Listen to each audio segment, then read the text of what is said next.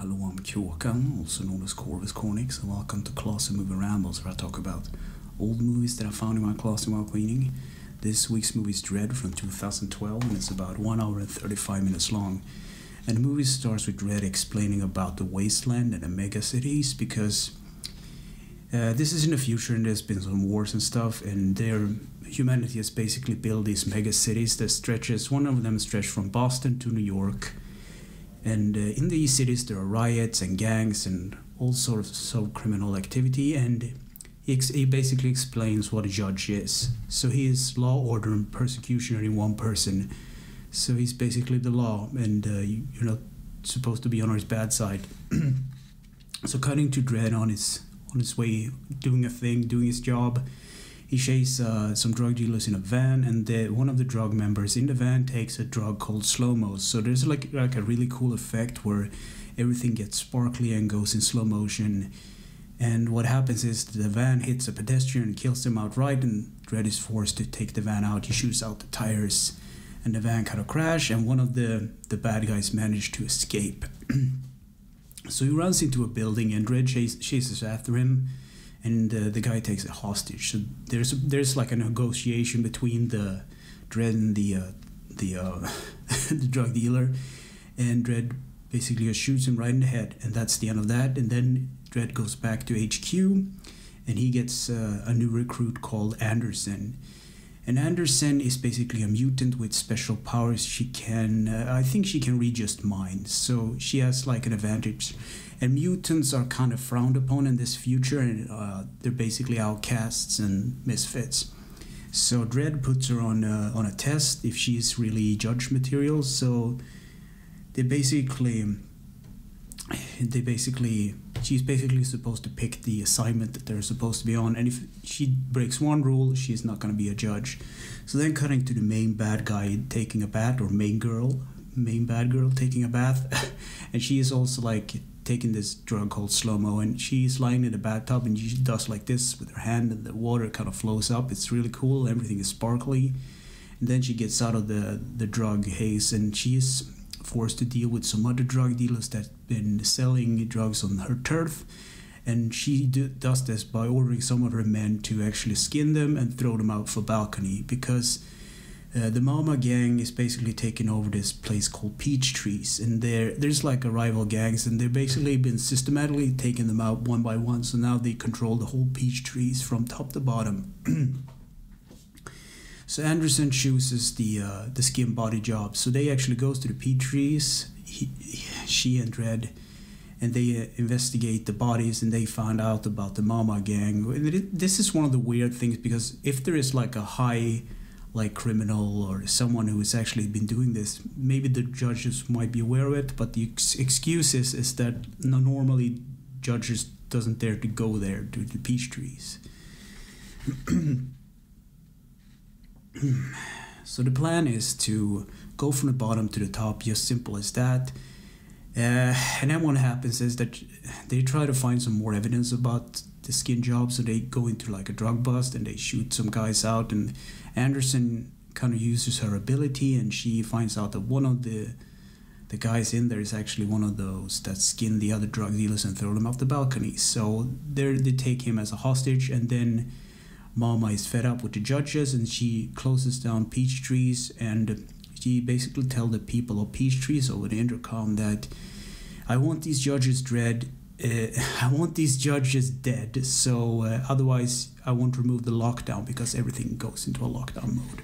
So there's like a cool montage of action with guns and everything, and I think even Dredd says like they need to conserve the ammo if they're gonna reach the top, which is a pretty tall tower basically, because Peach Trees is like a city within a city, like a huge skyscraper. It's a really cool idea, like you have shops and everything, and you have these different kind of planes. Really cool idea, at least.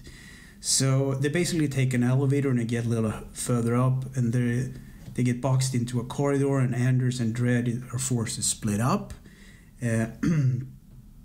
So Anderson goes with the apprehended Skinner, I guess you can call him.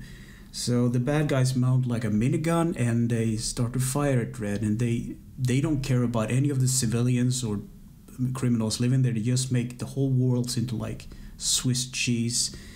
And yeah, it's like a lot of people die basically. So later, Dredd and Anderson get reunited, and Dredd managed to contact HQ and tell they have to stay put until backup arrives. And Dredd takes one of the drug dealers and throws him off a balcony just for Mama to watch. Basically, it's like a scare tactic or something.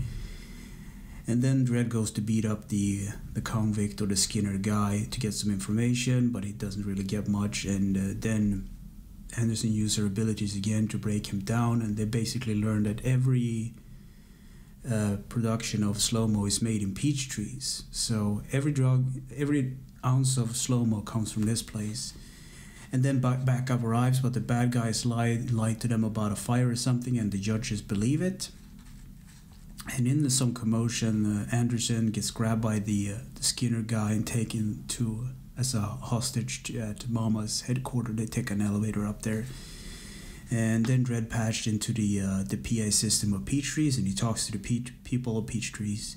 And then the bad guys move in on his location, but he used some kind of incinerated weapons to basically burn him alive. And it's really brutal, but it's a really well-made movie. I get what I'm saying. Really cool. And then Mama calls in 4 corrupt judges to deal with Dredd. So this is like a really cool thing, like professionals trying to deal with other professionals. So Dredd actually meets up with one, but he's kind of suspicious, and he recognized that there's like, they sent for backup like 2, but there's 4 there, and he takes him out basically. And then the gangsters insult Anderson, and Anderson provokes him to actually pull her gun and try to shoot her with it. But there's like a fail-safe in these guns. It's like fingerprint or ID, so it actually blows up in the bad guy's hand, and she actually managed to escape. Then Dredd walks into the slow-mo lab, and 2 other corrupt judges arrive there, and I think he takes one of them out, but there's one left. And Dredd actually gets shot through a wall with like armor piercing, and he doesn't have a lot of ammo at this point. So Anderson gets holed up in like a corridor, and there's this female like judge says like, well, you have to come with me. And Anderson reads her mind, because that's what she does in every situation. She basically kills the other because she read her mind that she was supposed to kill her. So as Dredd lay almost like dying in his own blood, or more or less hunched like the wall, and the other judge walks around the corner. This is kind of a funny scene. Yeah, the judge walks up to Dredd, and Dredd just in his own blood says like, wait, this is really funny coming from you, Dredd. I think it's called, this guy's called Lex or something. This is really funny coming from you, Dredd. Like, you're staring death in the face and you're telling me to wait. And Dredd just says like, it's such a funny scene. Well, just wait. What are you waiting for? What are you waiting for? I'm waiting for her to shoot you. And then Anderson comes from like behind and shoot the guy. And then he basically patches himself up, and he takes the bad guy's ammo, and they're on their way. So Dredd and Anderson gets the code for Mama's office, and they walk in there, and Anderson gets shot, and Mama has basically rigged up a device to her heart. It's like a trigger for an explosive. So if her heart stops, then the bomb detonates.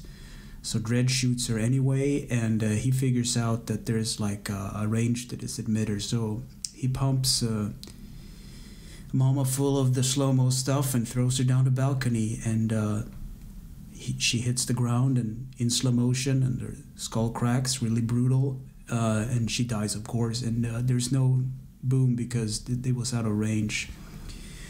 So Dredd patches Anderson up, and the door to Peach Trees opens up, and Anderson has had enough, and she knows that she failed Dredd, because one of the things, you're not supposed to lose your service weapon. There was one other offense I can't remember that she broke. So she was basically off the case. She can't be a judge. And then Dredd's boss arrives and asks him for the evaluation. He says like, well, she passed. So it's like he's not a bad guy after all. He has a heart as well. He's not all anger and all that stuff inside. So the camera pans out from the city, and Dredd rides off on a motorcycle. So what do I think about this movie? It's a really good movie in my opinion. It's a cool action movie, and it doesn't drag. It's, as I said, 1 hour, like 35 minutes long, so it's really cool. And it's actually better than the first movie with Stallone. Somehow, Carl Urban does a really good job. I mean, all you actually see of his face is like there's like a mask cover his face, and you have like all you see is like the mouth. And you hear his voice, but I really think he's really cool in that role. He just need to be like grumpy and have a raspy voice and just be do his thing. That's it. So I can definitely recommend this movie. It's really cool. So anyway, thanks for listening and or watching, and take care.